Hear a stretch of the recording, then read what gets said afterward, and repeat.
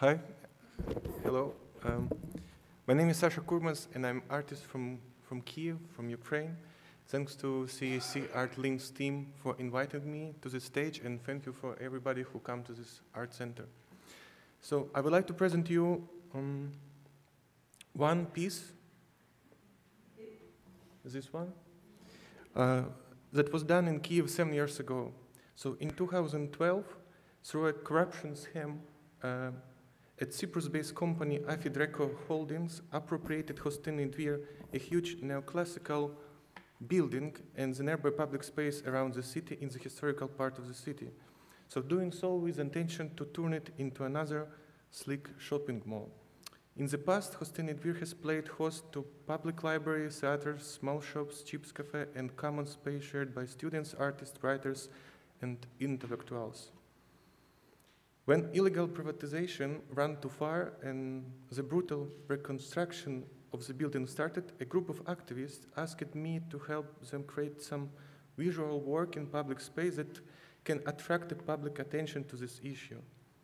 So we decided to paint the red line around the perimeter of the building. Also, we glued posters with information about the planned destruction of the historical monument. The courtyard was occupied by activists, and for a few months it has become a platform for a social experiment. It was a squat and art space, it was community center, and it was civil protest at the same time. A new community around Hostini turned it into honeypot for right-wing leaders. Unlike the regular protesters, young right-wing activists were trying to convert this successful grassroots protest into symbolical and political capital for their new and quickly expanding party. The participation of right-wing activists split the community of Hostini Dvir, community of protesters, and many protesters left the courtyard. The developer used this moment, and with the help of paramilitary guards, the rest of protesters were kicked out of Hostini. A green construction fence has grown around the perimeter, retracing the same path as the red line took before.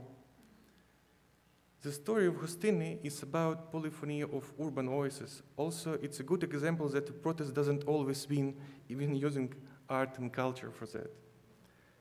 So the activists lost the battle and lost the building, but the war is still going on. Thank you very much.